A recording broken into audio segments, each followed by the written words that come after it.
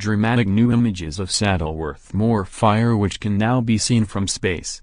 The Saddleworth Moor Fire is now so big it can be seen from space, satellite images from NASA have revealed.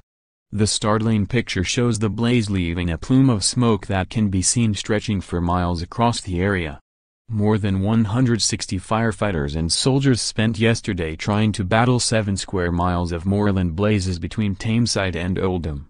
The Greater Manchester region and beyond has been blanketed in smoke and ash. The Army will stay on Saddleworth Moor throughout the weekend and into next week to help keep control. The fire started on Sunday, June 24, before reigniting on Monday and sweeping through the moor towards homes. Police are yet to confirm whether it could be arson. Exacerbated by the dry and extremely hot conditions, crews have struggled to contain the blaze and the smoke can now be smelt inside properties as far away as Bolton. Oldham Mountain Rescue Team were deployed on Monday to support fire crews and farmers, providing more support on Tuesday and Wednesday. Around 34 homes were evacuated on Tuesday night as the inferno on the moors edged closer to people's property in Carrabrook, Stilybridge. A total of 24 fire engines have been on the scene, which is 4 times the size of Heaton Park, along with specialist units and officers. By Tuesday afternoon, 65,000 gallons of water had been dropped by helicopter as more dramatic pictures began to emerge of the towering inferno looming over residential areas. Reports of 2,000 acres of moorland being destroyed emerged, with the fire spreading as far as Tintwistle and Derbyshire.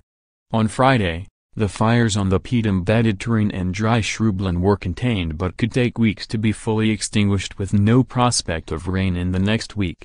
With possible changes in wind conditions and stretched resources throughout the region in mind, Andy Burnham, Mayor of Greater Manchester, urged an extension of the Army presence for another 3 days. Breast reductions and tonsillectomies among host of operations to be cut on NHS. Shocking pictures show dead mice and blood-soaked floors found in supermarket. British man, 23, arrested in Portugal for raping girl, 17, on the street. He said, "This has probably been the busiest week for Greater Manchester Fire and Rescue Service, GMFRS, in living memory. I don't think anyone can remember a busier week, but when called upon they have been there for us and we are incredibly grateful to them.